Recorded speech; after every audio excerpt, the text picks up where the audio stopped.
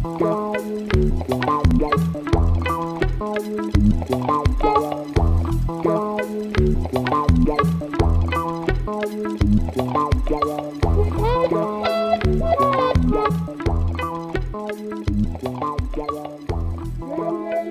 so let's start this second lecture on high-performance programming. Computing.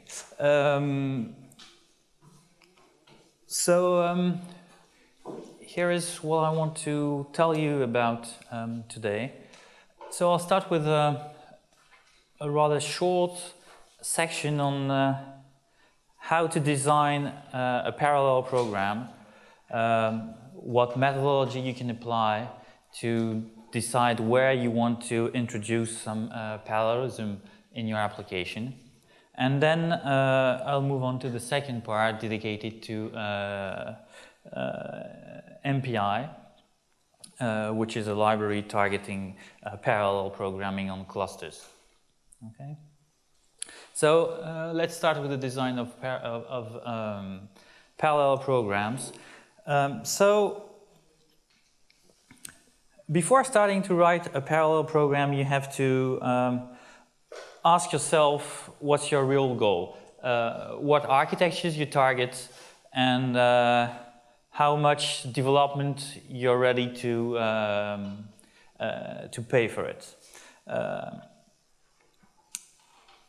So obviously, if you want your application to remain quite simple and not too much specialized, then of course you can introduce some parallelism inside with quite simple tools as the pragmas we saw this morning, but you cannot expect to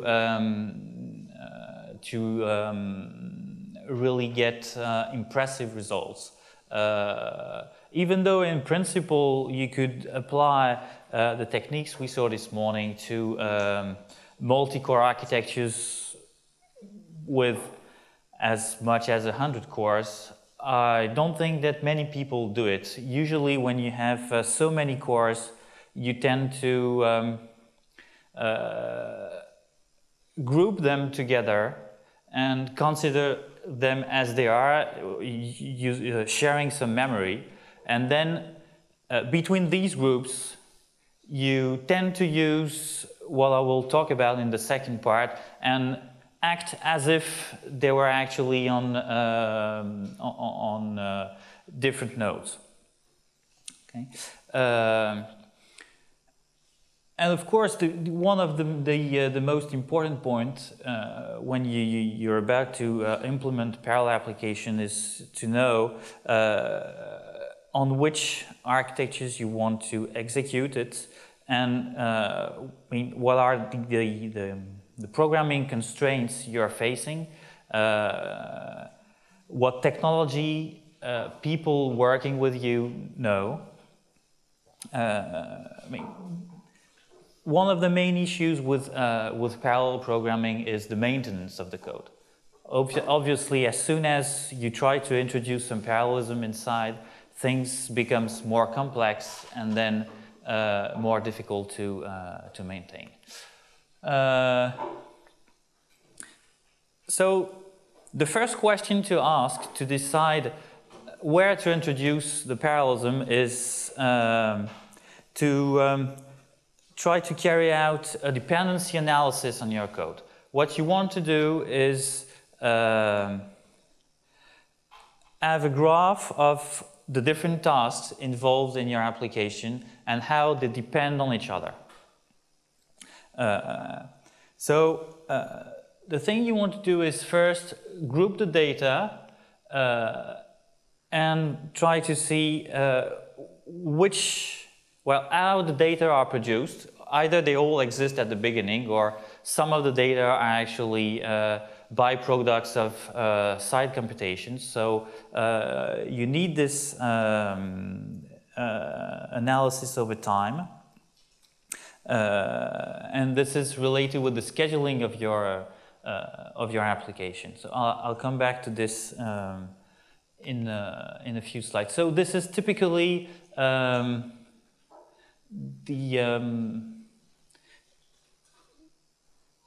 the way you could introduce, well, try to analyze in which part you can introduce parallelism. So you start with a sequential problem, you split it in many tasks, possibly the smallest possible, and I'll come back to this in the slide just after. And then you group these tasks together and assign them to a certain number of processes, and then inside your parallel program you implement the communications between all these processes, and then the question is how to efficiently map the different processes to the hardware. Okay, so to go a little more into details into this question. So first you want to identify the elements that will allow you to introduce parallel processing inside and determine the right granularity of your decomposition. So usually what you do is you break up your computations into small tasks, and then once you have your, let's say, your elementary tasks, you try to gather them in larger tasks, as long as they remain independent. And when you have the feeling that, well, you've reached a level at which you're about to break the independence, then it probably means that this is the granularity where you want to introduce parallelism in your code. Okay. And of course, in many applications, actually, the number of tasks you will have to carry out depends on time. So then you need, you can't use a static approach to adjust the load balancing of your program. You need something more dynamic. And in such a situation, obviously, you want to make sure that you don't have more tasks than the number of processes available at a given time, because otherwise you won't be able to execute them in parallel. Okay. And so this question of balancing the work you have to do at a given time is related to one exercise we'll do in the hands-on session of tomorrow, related to the master-slave paradigm.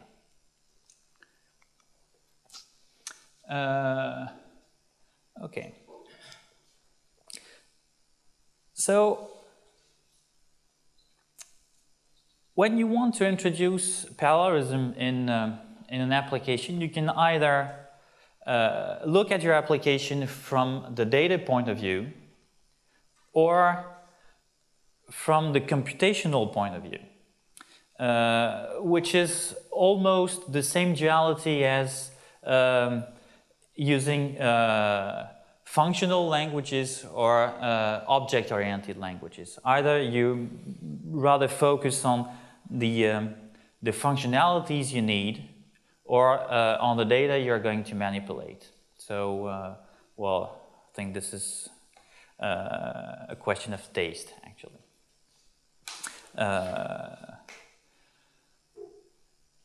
In many evolved applications, you actually tend to use a combination of these two approaches. One may be more appropriate than the other. Okay, so once you've split your application in smaller tasks and know that you can execute them in parallel, the next question is how to efficiently make them communicate. And then you have to describe the data flow you need in your application which tasks are going to produce which data. And so this gives you a sequential guideline for your application. You know that if task B needs the data produced by task A, then these two can't execute concurrently. Okay. And one very important message about communication is that you should definitely avoid using many small communications. Each time you initiate a communication, there's an overhead. So you definitely want to group communications together and send a large message rather than several small messages. Okay. And at the very end of the presentation, I'll come back to this point to explain you what strategies you can use to try to group heterogeneous data together in a single large message. Okay, so, well, this is almost what I was saying. Reduce the communication cost by increasing the size of the data you send in your communications. And you also need to really focus on how you balance communication and computations. You need to make sure that you don't have a process waiting for data that aren't available at the time. Because, well, if you use blocking communications, as I will describe in a few slides, then if the data is not available, the process is just waiting till it can receive the data. So you really have to make sure that, well, if the data are not available yet, maybe you can compute something else in between, and it will be helpful for the future. Okay. Well, and the very last question, when you have designed all the small tasks and how you will make them communicate together, is how do you map your different tasks to the hardware? So obviously, well, there are at least 2 guidelines for this. If you have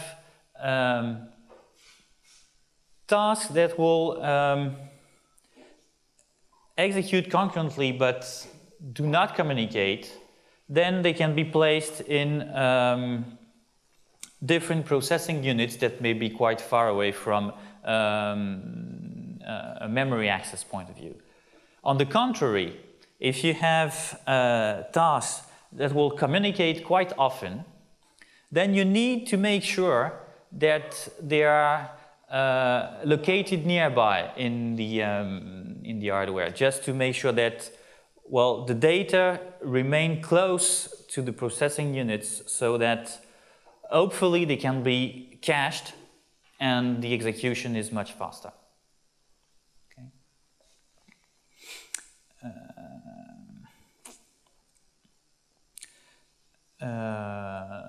Well, this is summed up here. So you have 2 ways of doing this. Either you have a quite simple problem. Let's say, for example, you have a Monte Carlo type application, so everything is quite regular. You know in advance how many simulations you're going to do. Each simulation takes approximately the same time. And then you can use some static mapping. You know that, well, these processing units will always do the same kind of task. They won't communicate, so you just put them on the processing units in a given way, and that's fine. But then you may have a situation in which the number of tasks evolves over time, and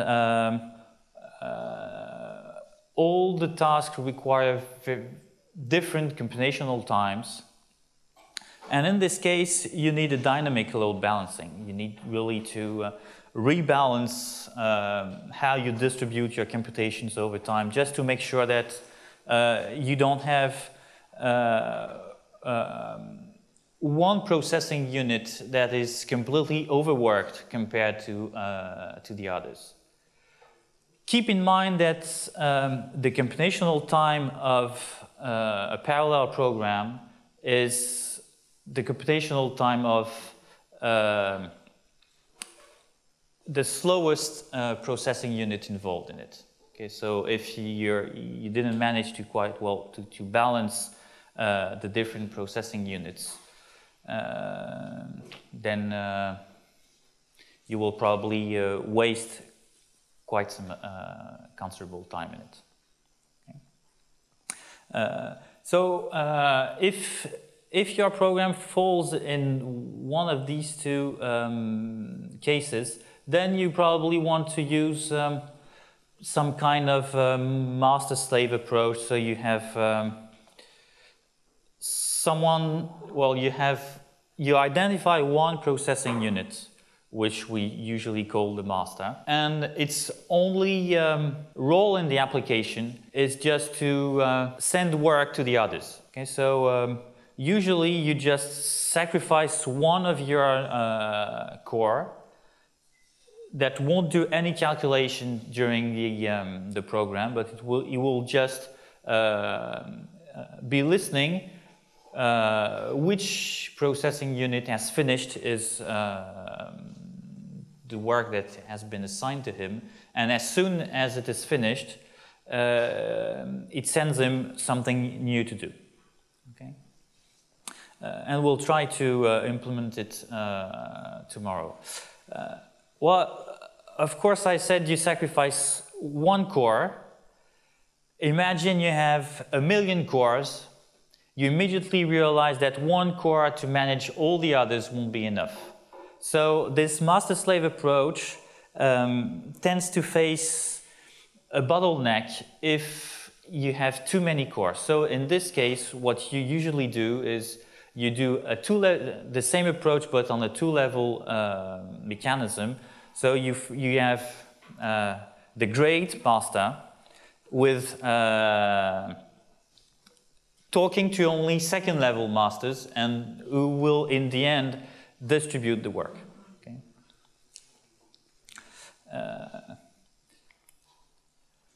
Okay, so after this short introduction, I move to the MPI library. So MPI stands for Message Passing Interface. Okay.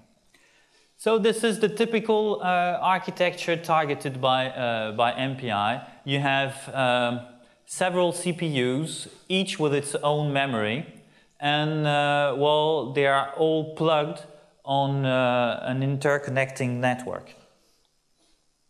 Okay, and of course, there's no way to go from this memory to this one without going through the network. Okay. This is the typical case of a cluster. Okay. So OpenMP was targeting shared memory architectures as we did this morning, but the number of processing units you can really use with a reasonable efficiency is limited. So to go on a larger scale, you need something else, and the solution we present today is this one. Okay. So MPI is actually a communication library. The real feature it provides is a way to make processes located on different computers communicate together through the network without actually using any communication protocols by yourself, which is quite tedious actually.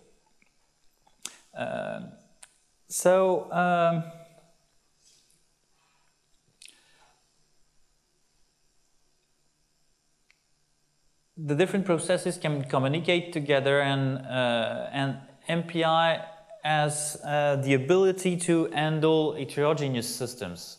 So inside of all the computers you consider, or let's say the cluster, you can actually have different systems, and as soon as they all have their own MPI library, if it's the same version, then everything should be fine. They should be able to communicate together. You can, for instance, mix 64-bit and 32-bit machines in the same cluster. It shouldn't be a problem. Okay.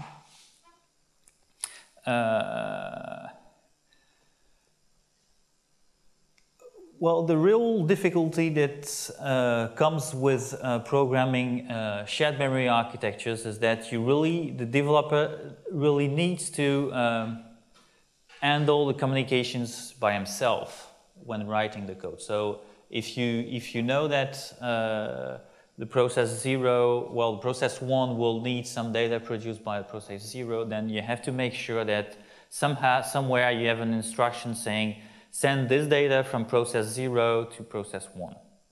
Okay. And then, of course, process 1 should be able to receive some data. So we'll see that when you want to make two processes communicate, then the two are involved in the communication. Both need to say, well, I'm willing to do something about communication. One sends and the other receives. So it's really working as a pair. So basically what you have is you have a single program which executes several processes simultaneously. And some processes may run locally, and the others on the different processing units you have at disposal. Okay. So you write, from a practical point of view, okay, you write a single code, let's say a C file, and you compile it. It creates an executable. And this executable is run on the number of processing units you specify at the beginning. So it's the same executable that you run everywhere. It's your job inside this code to say, well, if the executable has index 0, then do this. If it has index 1, then do this. If you want to specialize the task that will be executed by the different processes.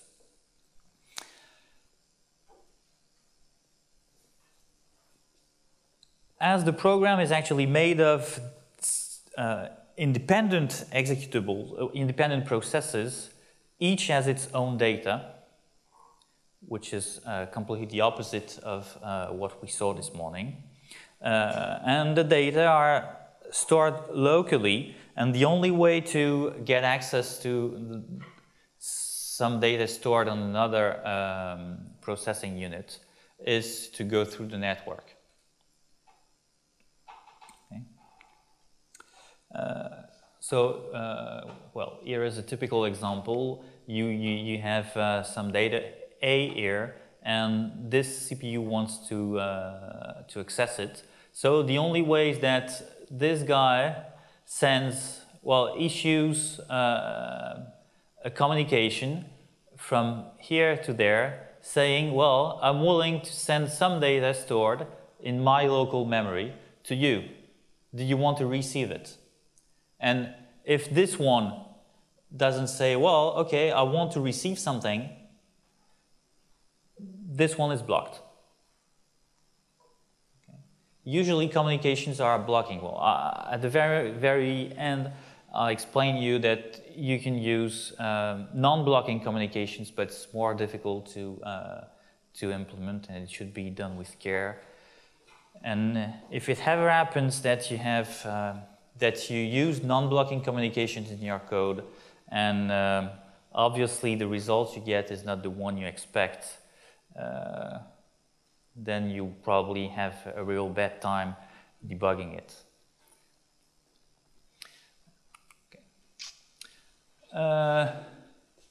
So MPI appeared for the first time in 1993, so it's something quite old and standardized today. It's considered as portable, efficient, flexible. This is really, well, I think that this is the one library that's using for designing parallel program on cluster architectures. Okay.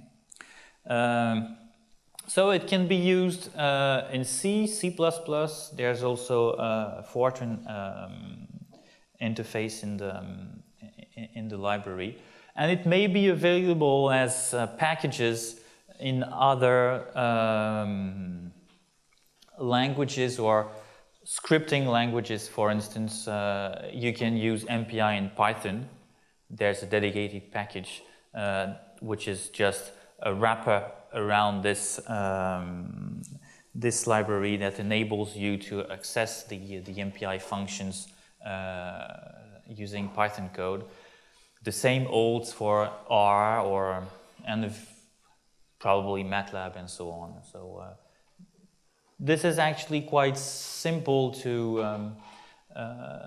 write a wrapper to MPI.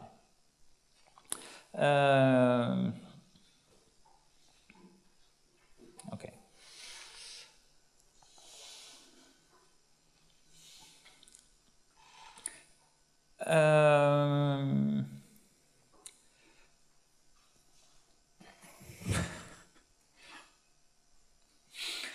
Okay, well,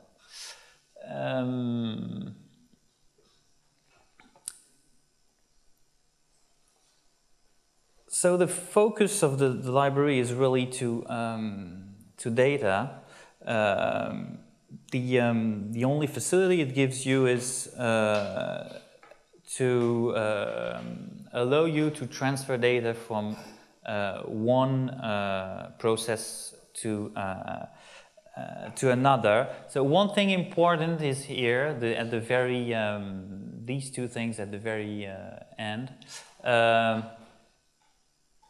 and it allows me to introduce an important notion for MPI, which is the notion of communicator.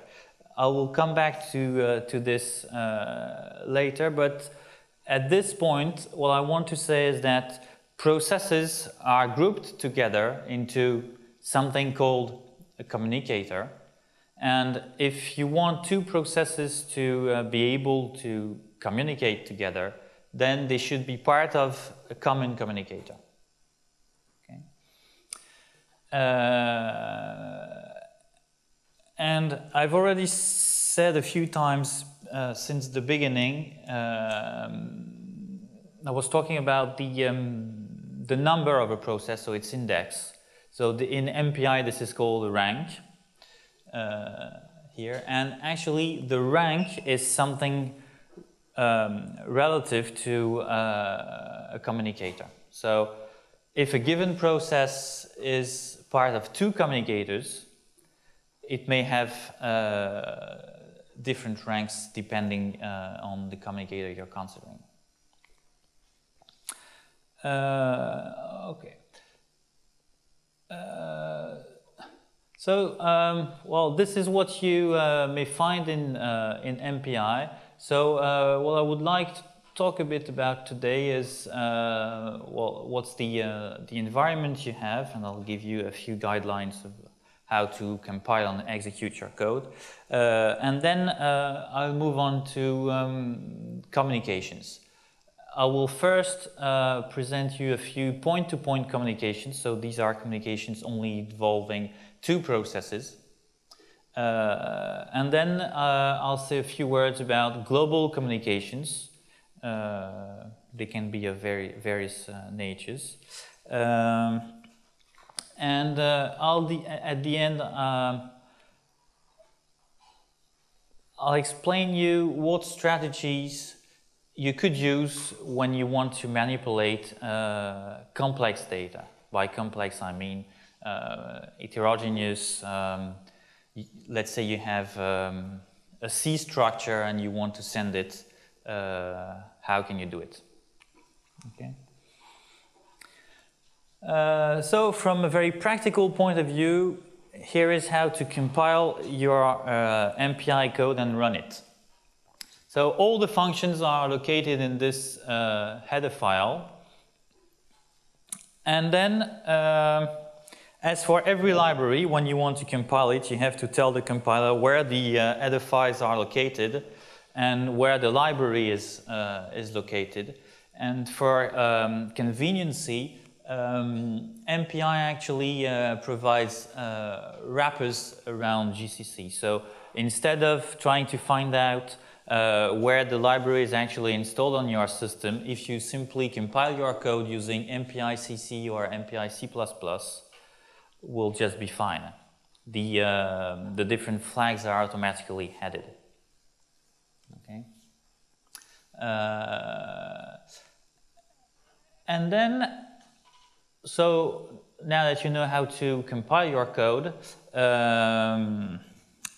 when you come to execute your code, you have to do something special, because obviously you don't want the different executables to be completely independent, because you want to make sure that they'll be able to communicate. And this is achieved by running your executable in this way. So to run your executable, you use MPI run, which is an executable provided by the MPI library. And then you tell him at the end, okay, I want to execute this executable that I've just compiled. And just before, you have two options. This machine file option gives the file containing the list of machines you have on which you may execute, on which you may place processes. And this -np flag tells you how many copies of your executable you want to execute at the same time. Okay. So, and the file you just pass here should have this format. So in each line you have the name of a machine, and then you can after add some optional arguments which are related to the number of executables you're ready to run on this given node. Okay, so yeah, so slots here is usually the number of cores available on the node given here, and well, it may happen that you don't want to run on a given node as many processes as the number of available cores. For instance, because you know that otherwise you'll be facing memory bottlenecks. So usually this y variable is smaller than x. Okay. Okay. So here is for the practical information on using MPI. So the first thing you do when you want to use MPI in a code is to create the MPI environment for the code. So this is achieved by calling the MPI init function, this one, which actually creates a global communicator involving all the processes that have been launched. Okay, so this is the global and default communicator called MPI com world, and this will be the only communicator we'll use during the hands-on session. Okay. So this communicator contains all the processes that are executed by MPI run. Okay, is this clear? So this this is something this function MPI init is to be called at the very beginning, and similarly at the very end of your program, just to make sure everything finishes properly, you just have to call MPI finalize. Okay, and then in the middle you can do everything you want. There are two important functions in MPI related to the index of a given process. You have this function MPI comsize, which gives you the number of processes that have been launched by MPI run.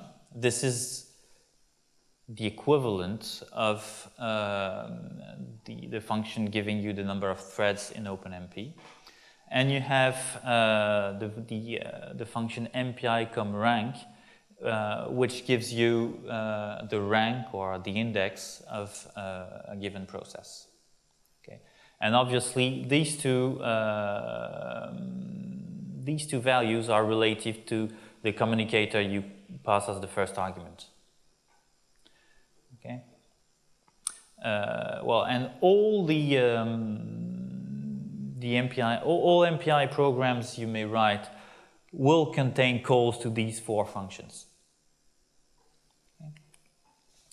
So here is a typical example. So at the beginning you include your MPI, your header file, and then the first thing you do is call MPI init at the very beginning of your code. Well, you may declare variables above, and then once you've called this initialization function, you can request the size and the rank of a given process, and then at the end you call finalize. And usually the only instruction following finalize is a call to return or exit. Okay, so let's describe a bit the basic communications in MPI, the point-to-point communication. So these are communications between two processes only. So you have one sending information and the other one receiving. And these two operations are complementary. You really need to have the two to make sure a communication is actually issued.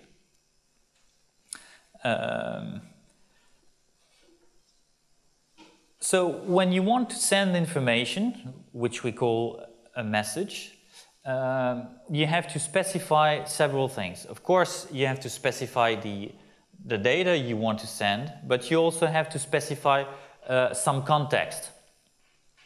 And among all the things you have to specify, you obviously find the communicator, which is useful to correctly identify the rank of the sender and the receiver. And then you also have to specify something denoted here, which is which we call a tag. Well, a tag is something to have two communications, a send and a receive match.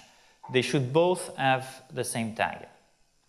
Okay, otherwise they can't be used together. So tags may be used to identify groups of communications. You can have several communications using the same tag. It's not a problem. But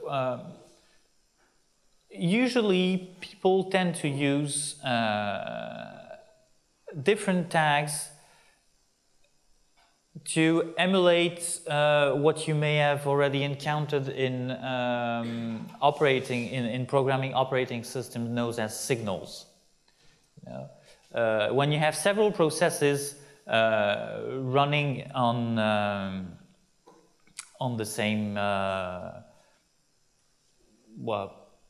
processor, let's say, you can just emit signals to give some information. For instance, on the Linux, when you're in your terminal and something goes wrong and you just hit Control-C, what you're actually doing is emitting a kill signal.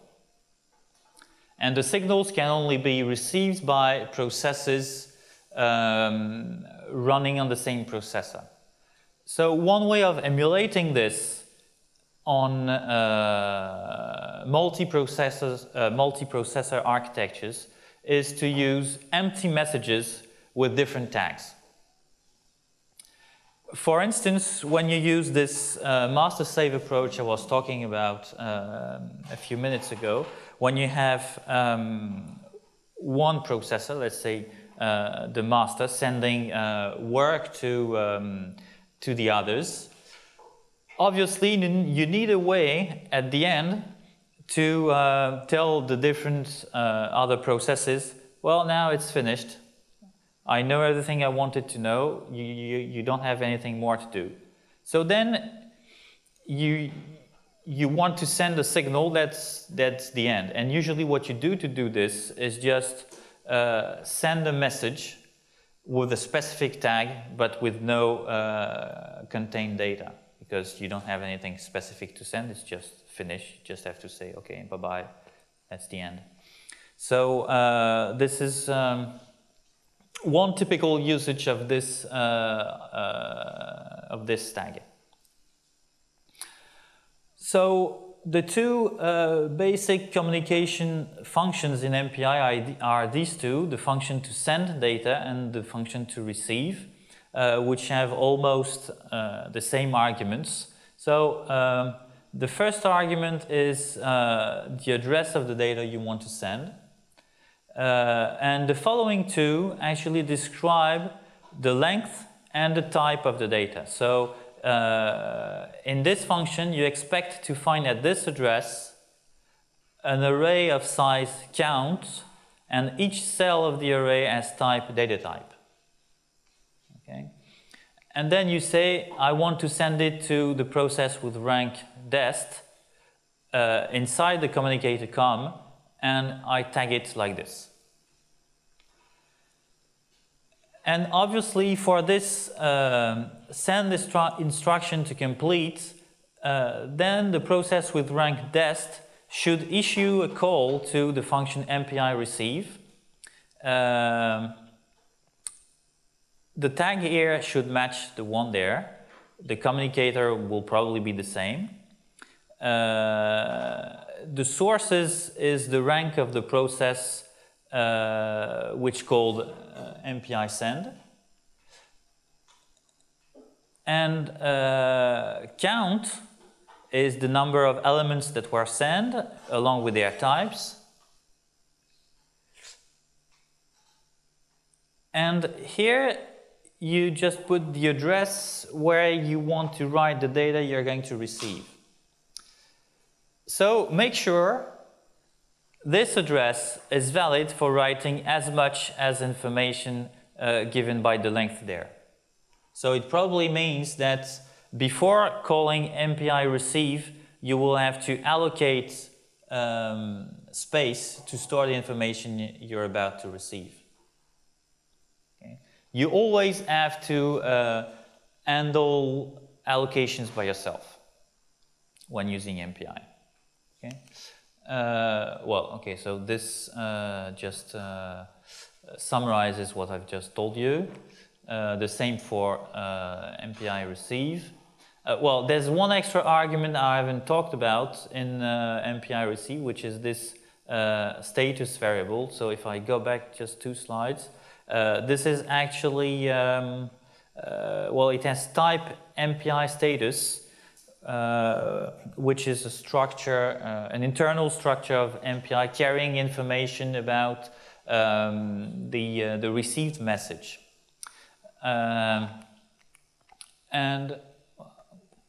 It's not written. So in particular, in this variable, you may find what was the actual tag used when sending the message.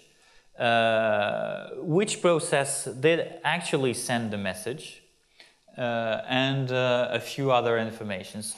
Well, I mentioned these two because it may happen that you're just waiting for someone to send you something, but you don't exactly know who. And in this case, you can't call receive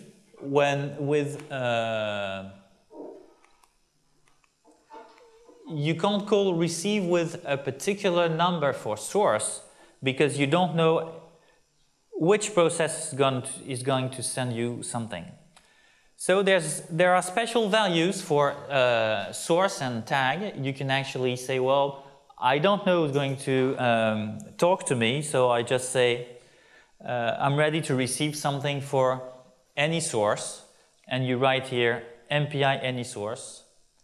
And I don't actually know the tag, which is what may happen when you have a master-slave approach and you're a slave. You've just sent the answer of the last computations you were assigned, and now you're waiting for the master to tell you something, but you don't know if it will tell you to continue working or to stop or send you new data.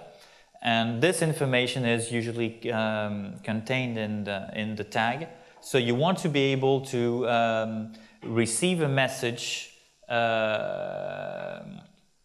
whatever tag he has. So in this case, you can use the value MPI any tag instead of a given value for tag. So if you use any for this value or this one, then you want to be able to actually know what was the real value used for these arguments by the sender of the message. And this information can be found in this variable.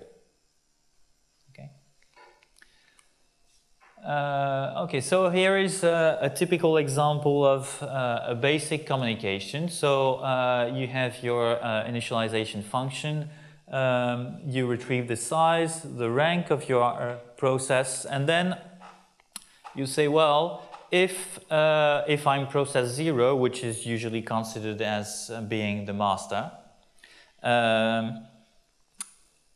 then I just say hello to everyone. So I write hello with the index of the given process in a string and send it. Okay, so I send a message of length, well, the length of the string, and the cell of a string is just a character, and this corresponds to MPI character. Sorry, here. And then I send this message to the process with rank I, and my tag here is 99. Okay. So this is what happens if I am process 0, and then if my index is something else than 0, well, I expect process 0 to say me hello. So I'm just waiting for process 0 to send me a message with a given length, and I expect the message to come from process 0. The tag is the right one, and so on, and then I just print that I've received a message, and I call finalize. Okay. Well, I think I've more or less already said that. So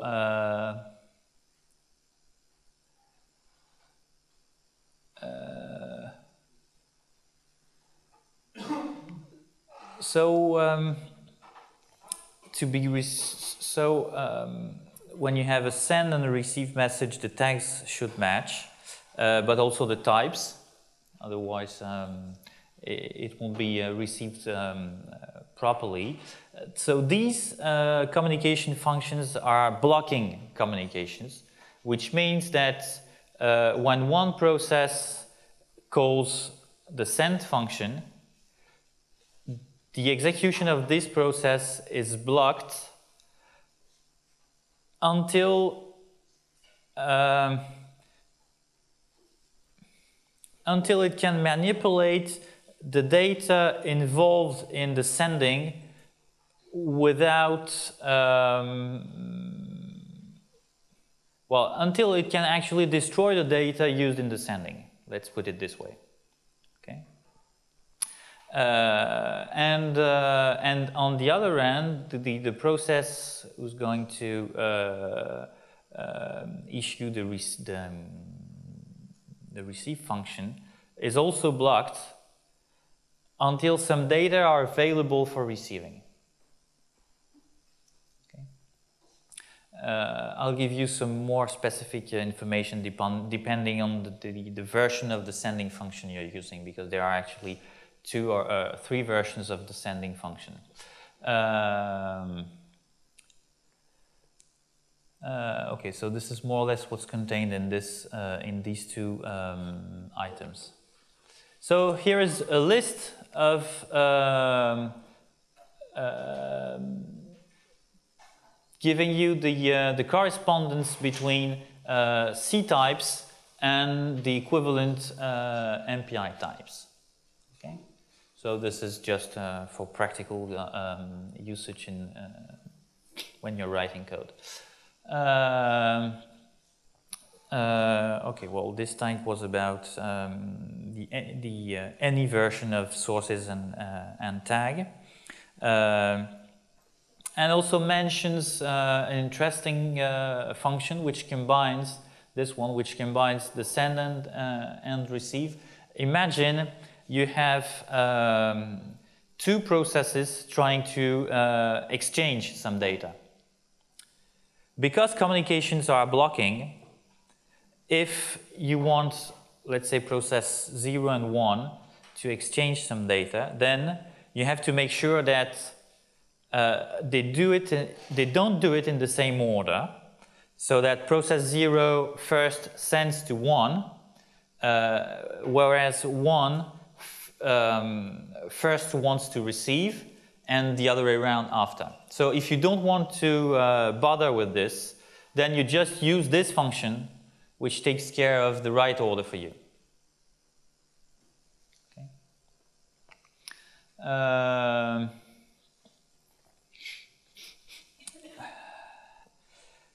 So obviously, from a computational point of view, communication is just a waste of time. Okay. So you want to make sure that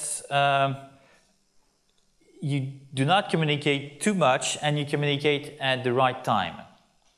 So if you use blocking communications, make sure that when one process calls MPI send, there's another one, well, there's the destinator of the message that is also calling MPI receive. Otherwise, the sender will just be blocked.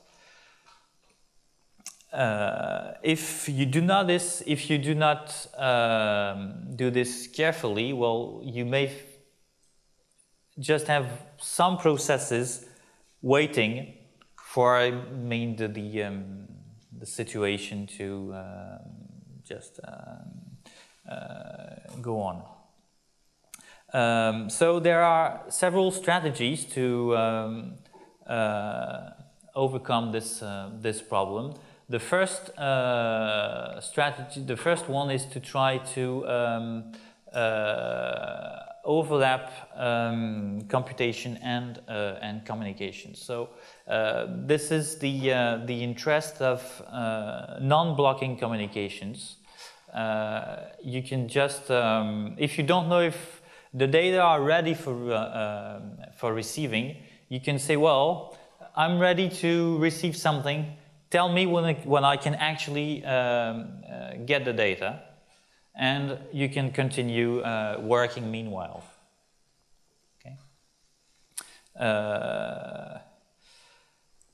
And some communicating functions may tend to use temporary buffers in which they copy the message to be actually sent.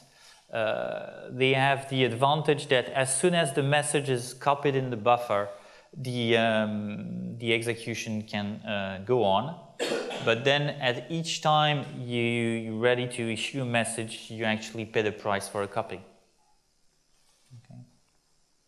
And as I have already said, you always want to prefer few communications, but with larger data sets.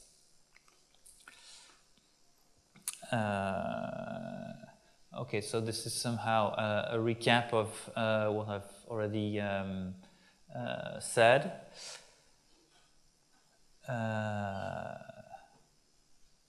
Yes.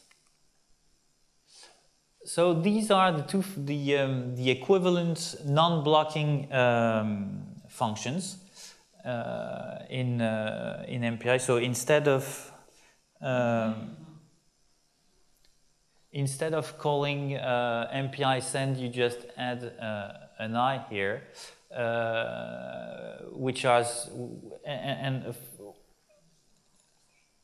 when you use these functions, your code is not blocked by the communication you want to initiate. But then, of course, it sounds appealing, because then you don't face these problems of waste of time because you want to receive data which is not available yet. But it makes handling communications much more difficult. Because when you, for instance, when you call MPI I receive, you just say, well, I'm ready to receive some information, but then when you actually want to get it later on, you have to make sure that the message is actually available.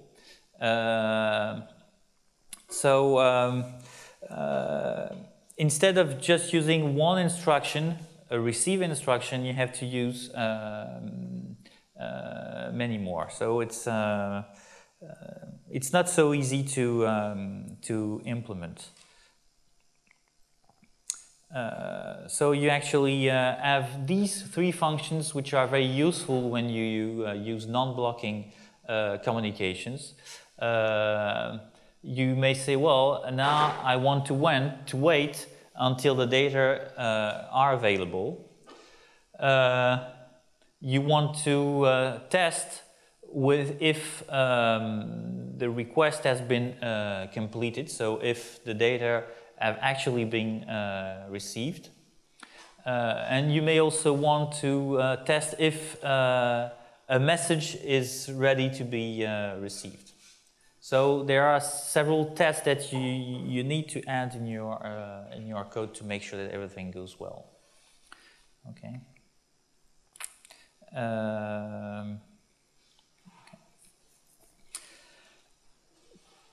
To go back a bit to blocking communications, which are also called synchronous communications. I told you about the function MPI send, but there's also a variant of it, this function MPI send, which will never use a temporary buffer for the communication. So depending on the implementation and the version of MPI you have, your function MPI send may or may not use temporary buffers. If you want to make sure that you won't use a buffer, then use this one. Okay. And this function is, blocks the execution until there's a receive, until there's the corresponding call to the receive function. Okay. The sender gets actually unlocked as soon as a receive starts somewhere. Well, corresponding receive starts somewhere. But it's not because the execution has gone on the sending process that the data are actually correctly received on the receiver process. Okay. Okay. Well, and if you really want to use buffers, then you can do their dedicated functions. But I won't talk about them. So here is a recap of the different functions, well, the different elementary sending and receiving functions you may find. Well, this is more or less what I've already said about how to optimize communications. Okay, so I think I will stop right after this one. Well, this has nothing to do with communications actually, but I just wanted to tell you this at some point. When you want to measure the computational time of a parallel program, there are specific functions provided by the libraries you're using. So, for instance, some of you this morning tried to measure the computational time of your OpenMP code. And you probably noticed that if you did it the same way as in a sequential code and call the function clock, what you actually get in the end is the sum of the computational times of all the threads you've created. So it's probably a little larger than the sequential computational time. Because what you actually want when measuring the performances of a parallel program is not really the computational time, but rather the real elapsed wall time. What really matters is how long do you need to wait before getting the answer. Okay?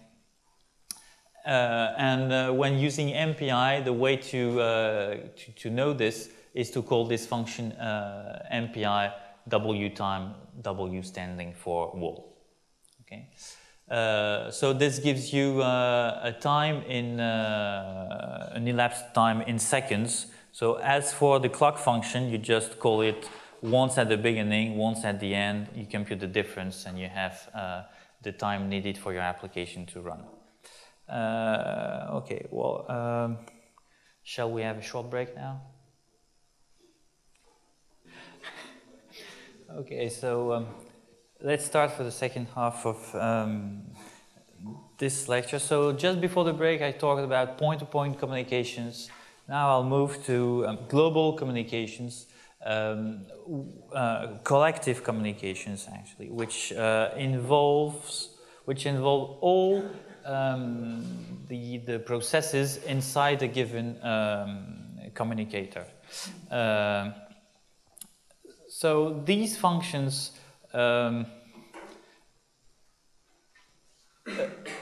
enable to send or receive, depending on the type of communication involved, but to send or receive data between several processes. So I will detail a few of them in the coming slides. So one important difference between these functions and the point-to-point communications is that in these functions there's no tag. Okay, this argument has just disappeared. So these collective communications are somehow equivalent to calling several point-to-point communications. Of course, when I say equivalent, I mean from the point of view of the data transferred, but definitely not from the point of view of efficiency. It's much more efficient to use collective communications than to use many point-to-point communications. Okay.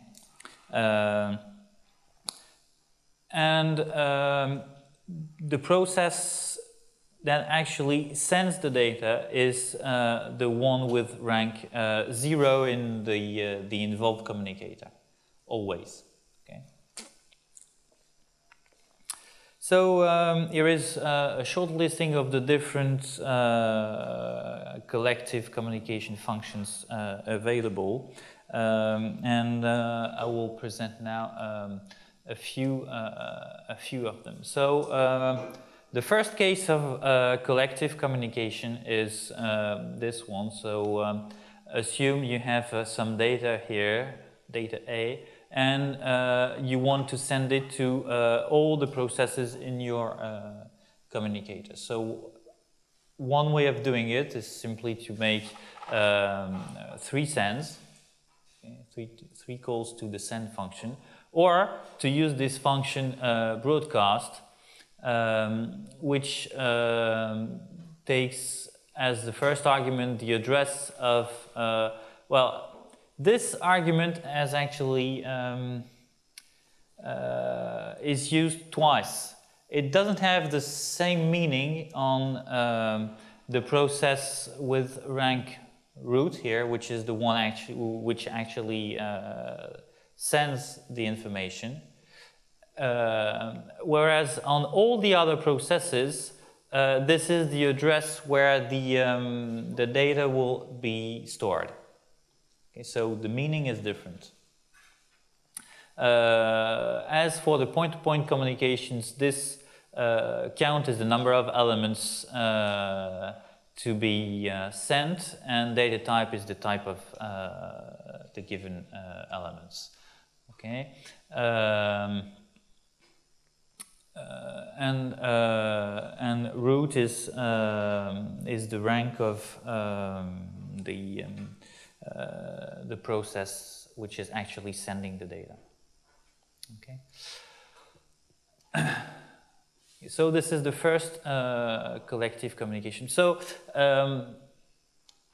when using collective communications, each process involved in the communication has to call the collective communication function.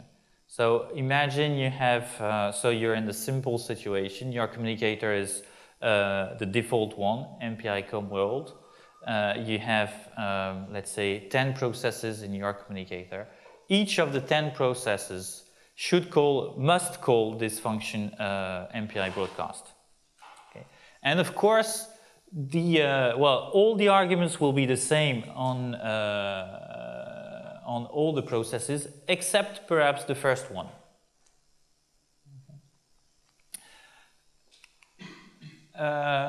Well, and then after you have a variant of this broadcast function, when you have, let's say you start with an array of data on the root process, and you want to split it in blocks and send each block to a different destination. Then instead of using broadcast, you use scatter. And well, of course, because you want to break a given memory area, the arguments are a little more complicated. So you have the address of the sending of the data to be sent, the number of the number of data to send, the type of them, and the same for the receiving part. And then the rank of the process actually sending the data and the communicator. These two types should match, so they should be the same. Okay.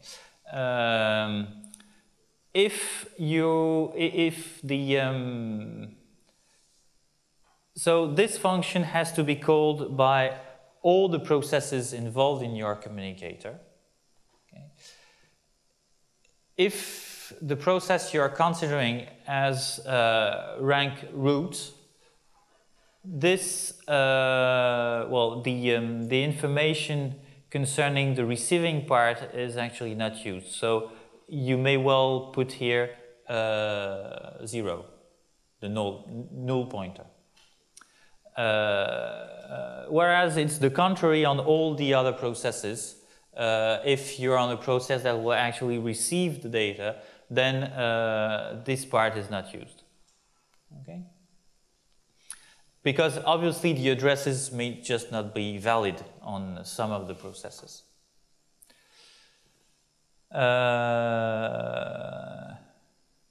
Okay.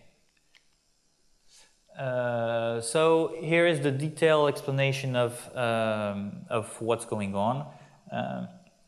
So it is equivalent to calling MPI send several times, but with changing the address of the data to be sent.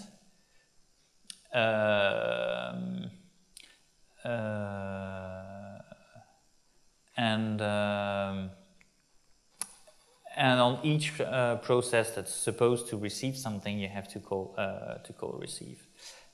Okay. And after you have the same operation but the other way around, you have several data split on several processes, and you just want to gather all of them on a single process. So you have the same type of, you have the same arguments, but it's the complementary operation. Okay. So that's the explanation.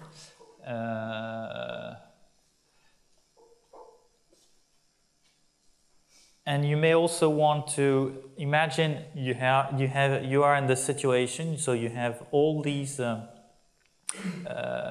data spread among the different processes, and you want to make sure that in the end every process has all the data.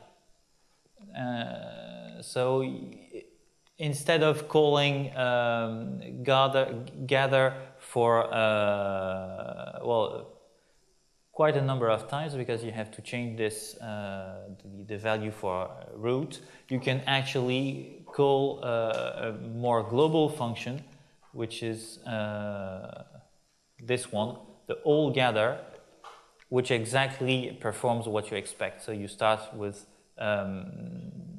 just these data, and you arrive with this situation in the end.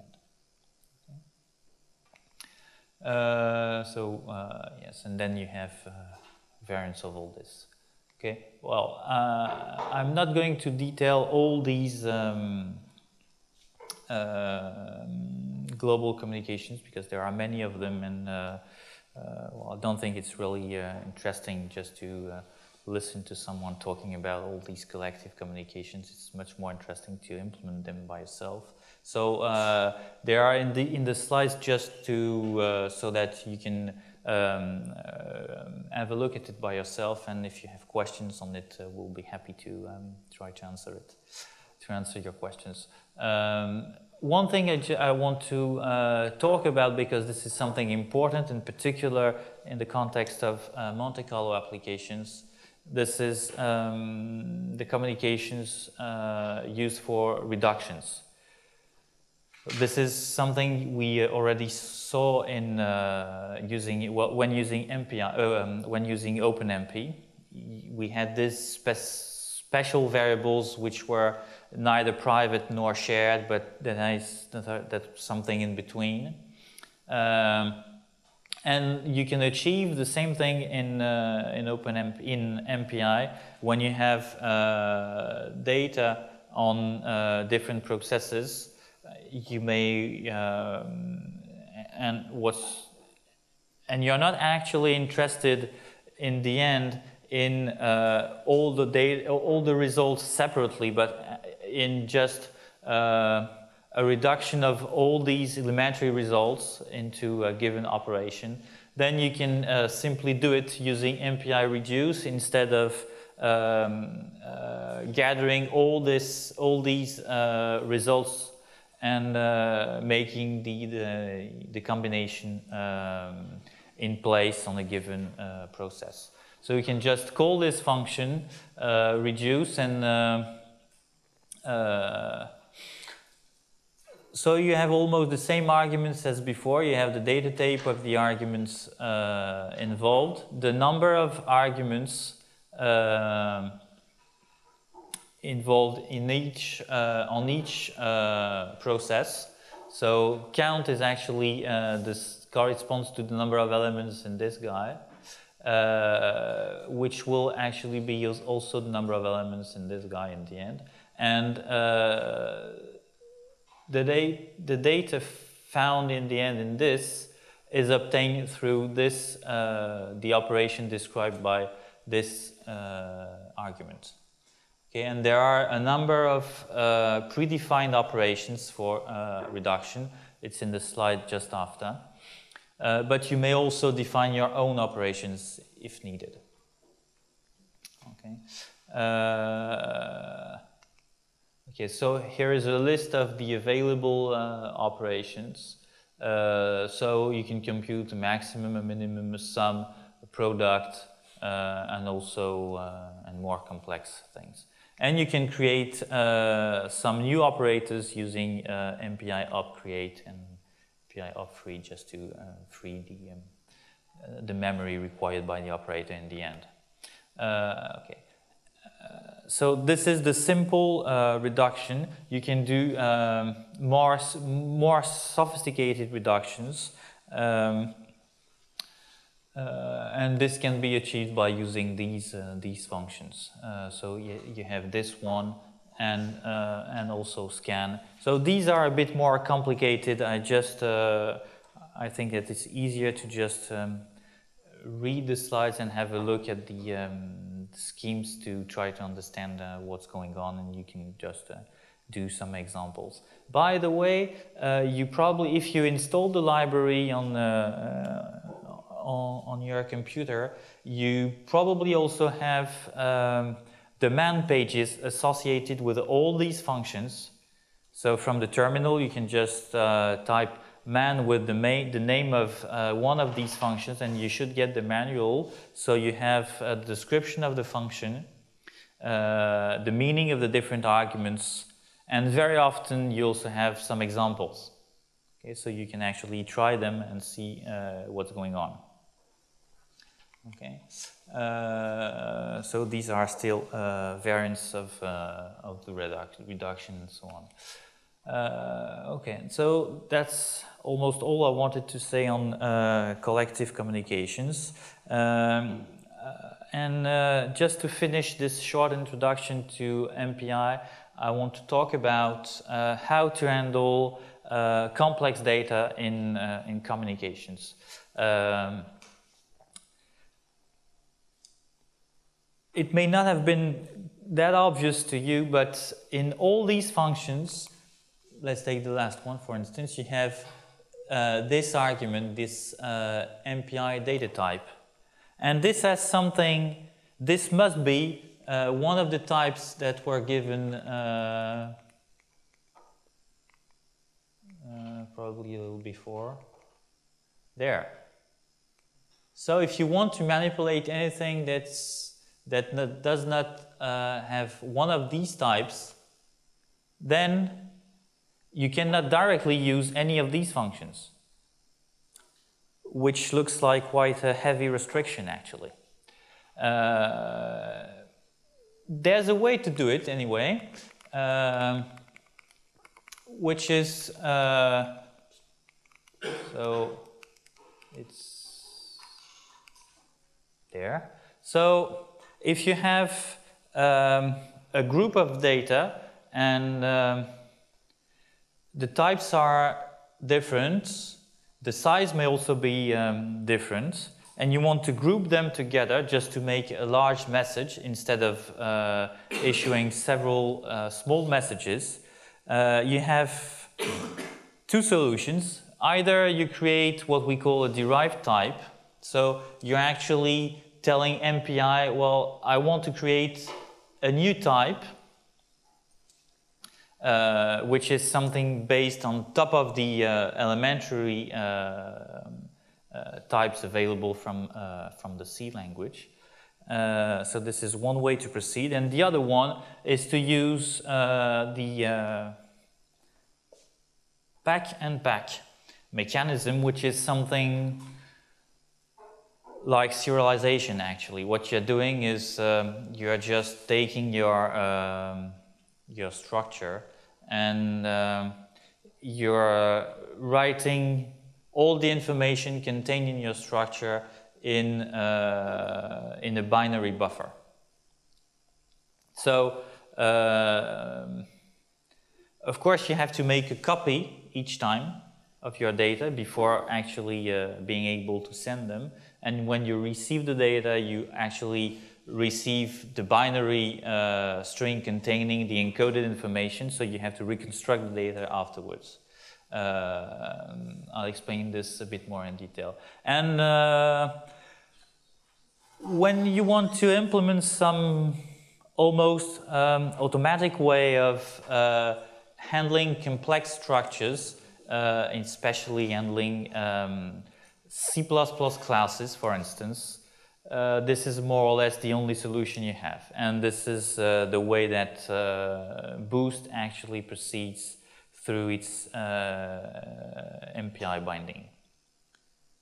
When you use Boost MPI to send data, you need to implement the different classes you're about to send. You need to implement serialization. A few words on how to create a type. Well, the first question is, how do you describe a C structure? Because creating a type is about telling MPI how to natively handle a C structure. So you have to tell him the number of fields in the structure.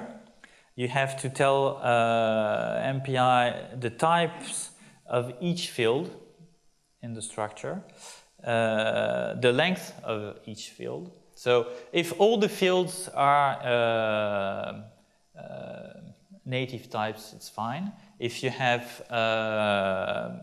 pointers in it, then it means that the number of elements in each field may depend on the involved elements. So the first three items are quite easy, and the last one becomes a little trickier. You have to tell MPI the address of each element in the structure, and the address is computed relatively to the address of the first element in the structure. What you're actually interested, what MPI is actually interested in with this last information is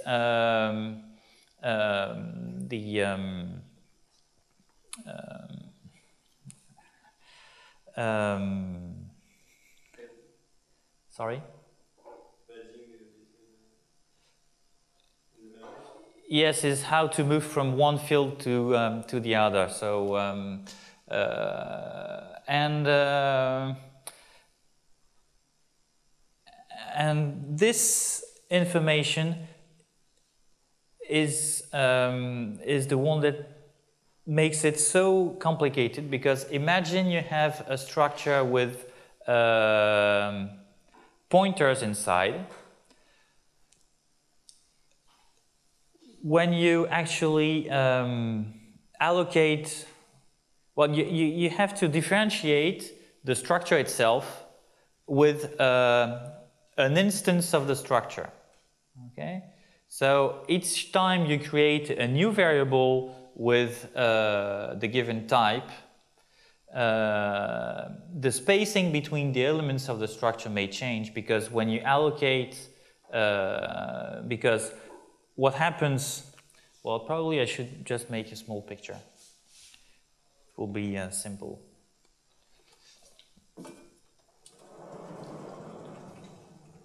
If you have, so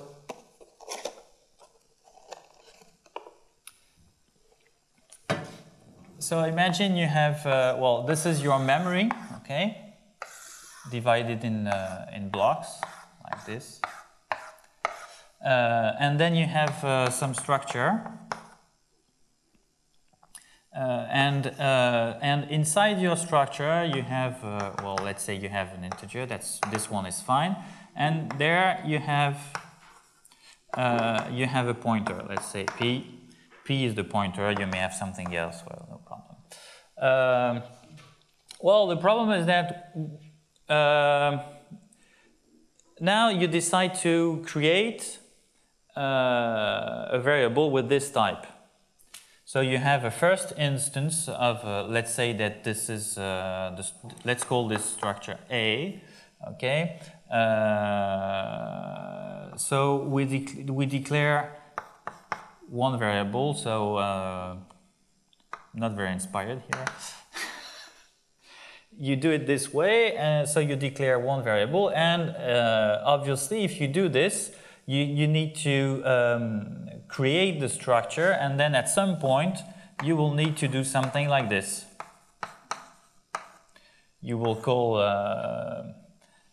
malloc with, so you say it's the size is size of double, and the length of the, imagine the length is n, okay, everything is fine, and this gives you an address somewhere, up there.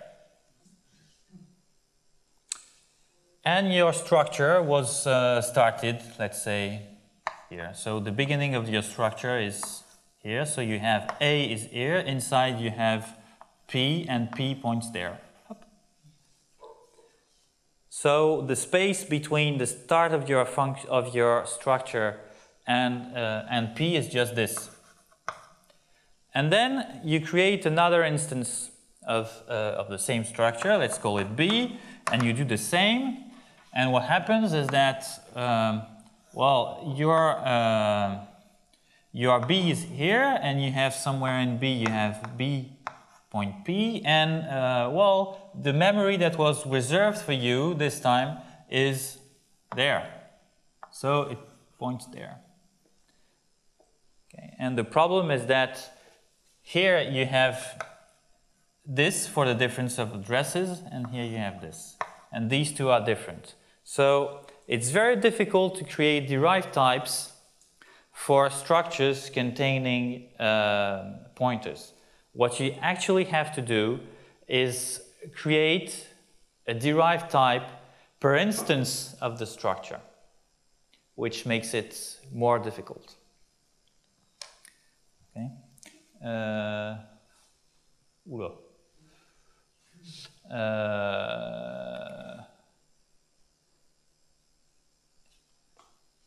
Okay,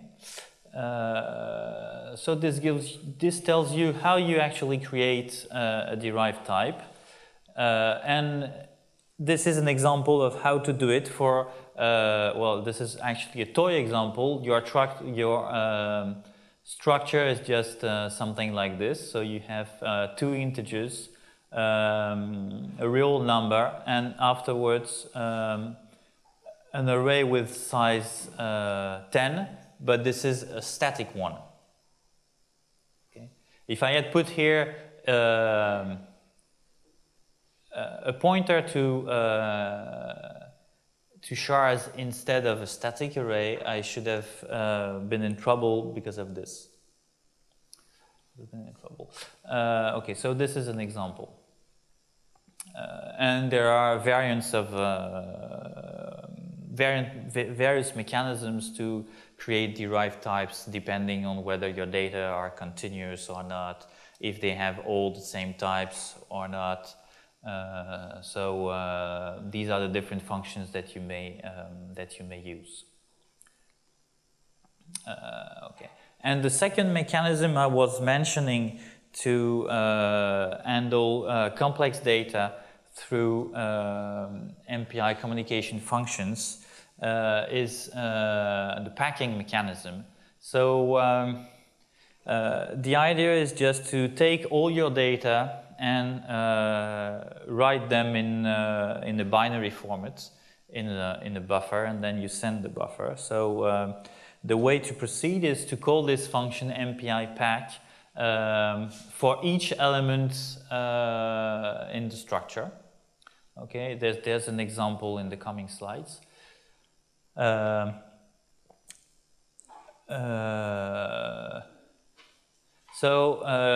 You put the data to be written in the input buffer, and you write it in the output buffer.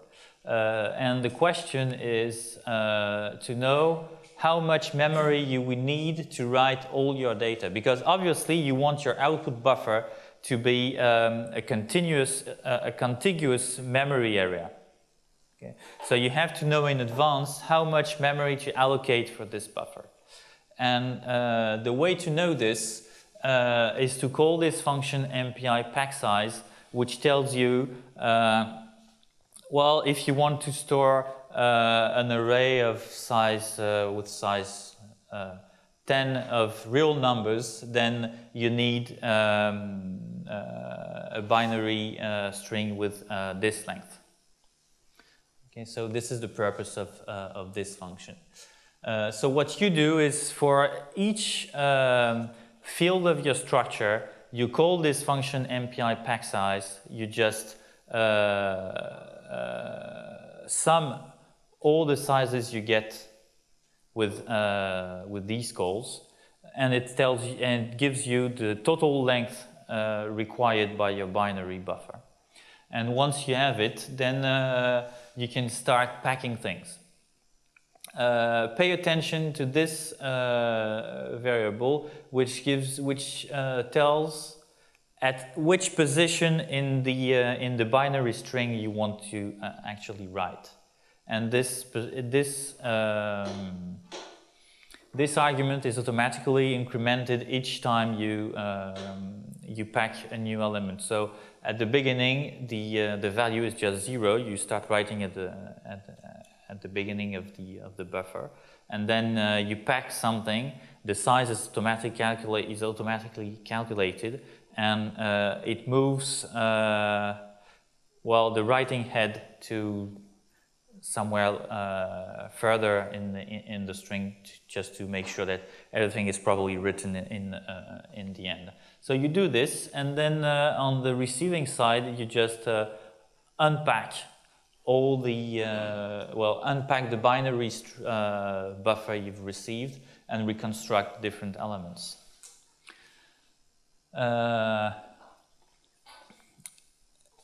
So this is the general principle of the packing mechanism. In practice, here is what you will do. So first you call MPI pack size for each element. Then it allows you to know the total length required, the total length of your string of your binary buffer. Once you know the length, you can allocate it. Then you can actually pack the data in the buffer, send the message, and then you're on the receiver process, and you're about to receive a message, but you don't know its size. So you actually need first to ask MPI the size of the message you're supposed to receive, because to actually receive the binary buffer, you need to know its size in advance just to allocate the required memory to store it locally. And this is the purpose of these two functions. So you call this one just to ask whether a message is available, and if so, with what size. And if it's so, if a message is available, it tells you yes or no, and it returns a structure which you can investigate, and in the investigation you can actually get the size. Once you have this, you can allocate a buffer locally on the receiving process, receive the data, and unpack them. Okay. So you actually have a copy before sending, but you also have a copy in the end when you receive the data, because you first write the binary data you've received, and these binary data will be extracted and you recreate the structure you expect. So It's convenient because you don't have these problems with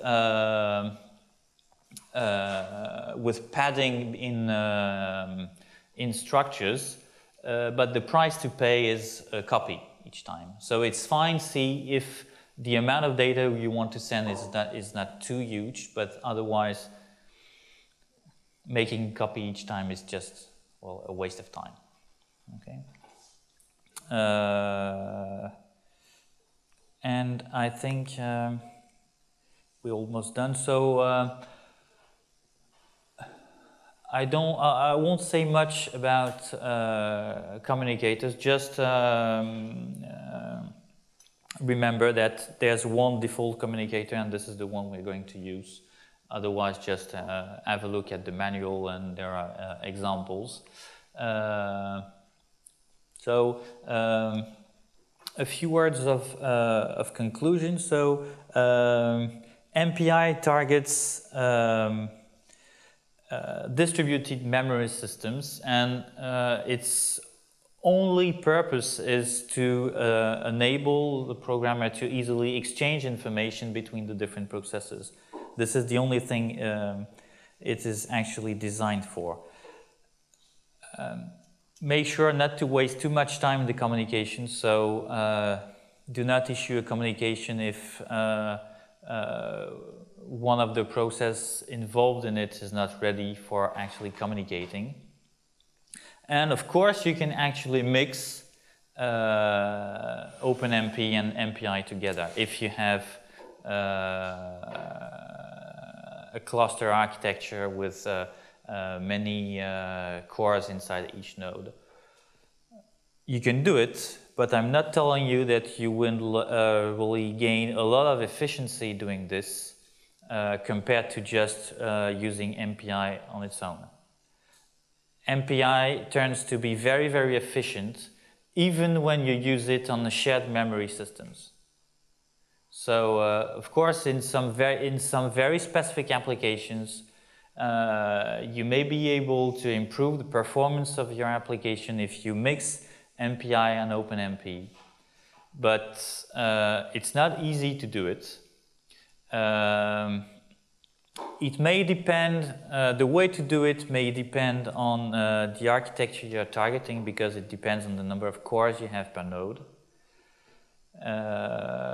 So you have to really make sure there's still something to be gained before trying to do so. Okay, so that was the conclusion on MPI, and just before finishing, I wanted to mention something else which is becoming more and more popular, which is completely different from MPI. Some of you may have heard of something called MapReduce. This is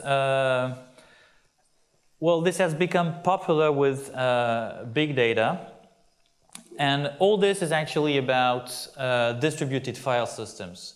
The problem is, imagine you have so many data that they can't actually fill in memory, and that they are spread in different computers, maybe in different locations, and there's no way you can move these data. They are where they are, and what you have to move is actually the computations you're going to do. There are several tools to do this. Two famous ones are Hadoop and Spark, their goal is to make it easy for you to run computations on these spread data. So this is the map part of the MapReduce approach. So you just do computations where the data are, and afterwards you gather the results, and this is the reduce part. So of course we could have probably spent the 4 hours talking about MapReduce, but this wasn't the point here. I just wanted to mention it in the end, just to tell you, well, there are other things that can be done in high performance computing, especially if your problem actually focuses on big data rather than really doing computations on models as we usually do here. Okay, that's all I wanted to tell you. Thank you.